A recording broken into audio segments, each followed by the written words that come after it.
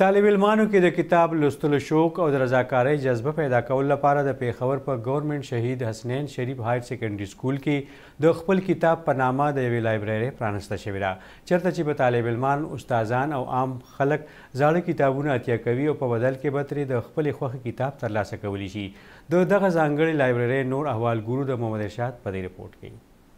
تر اوسه به داسې کېدل چې لوستل شوي او زاړه کتابونه به په فوټپاتونو او دوکانونو خرڅېدل، ولې کتاببیني ته د ودې ورکولو او طالب علمانو کې د رضاکارۍ جذبه بیدارولو لپاره د خیبر پښتونخوا تعلیم محکمې یوه نوې منصوبه شروع کړې، په کوم کې چې به په هر سرکاري سکول کې د اپنی کتاب په نوم یو کولاو لایبرري جوړولی شي. طالب علمان، استادان او عام خلک به دغه لایبرري ته زاړه کتابونه اتیا کوي او د خپلې خوښې کتاب به ځان سره وړلی شي او دا سلسله به همدغه شان جاری وي.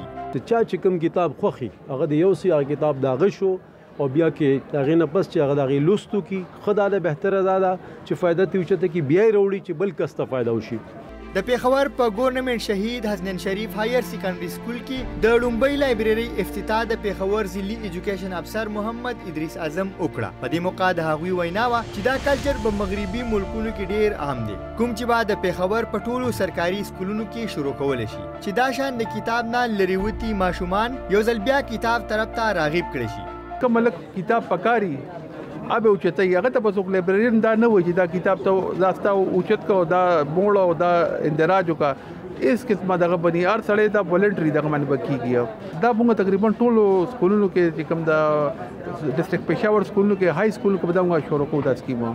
د اپنی کتاب یعنی خپل کتاب لایبرري پرانستې سره سم طالب علمانو د دغه سټال مخه وکړه او د خپلې خوښې کتابونه لوستلو کې مصروف شول. د طالب علمانو وینا وه چې داسې ډېر کتابونه شته چې هغوی نشي اخیستلی، ولې دلته به دوی ته دغه کتابونه په اسانۍ ترلاسه کیږي.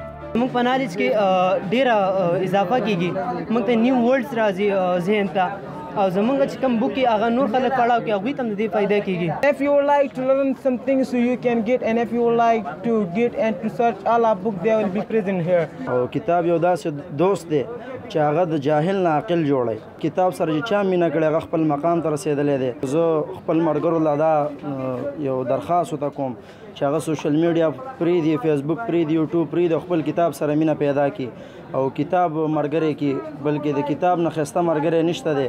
د خپل کتاب لایبرري نه به که یو خوا طالب علمان استفاده کولی شي او هغوی به د کتاب واپس کولو پابند نه وي، نو هلته طالب علمانو کې د رضاکارۍ او د بل د مدد جذبه هم بیداریږي. محمد ارشاد، مشرق ټي وي، پېښور.